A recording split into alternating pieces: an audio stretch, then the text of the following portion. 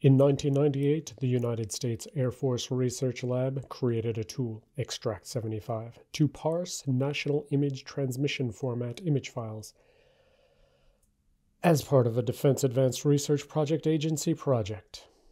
Extract75 was previously downloadable from AFRL Sensor Data Management Systems website. The U.S. Department of Defense loves acronyms. So we've got the code up on the page, the code which, is no longer available via their website, but which you can, find a copy on archive.org. And so I downloaded the code, grabbed the relevant bits, and put it on the website for you to find the flaw. And this code too.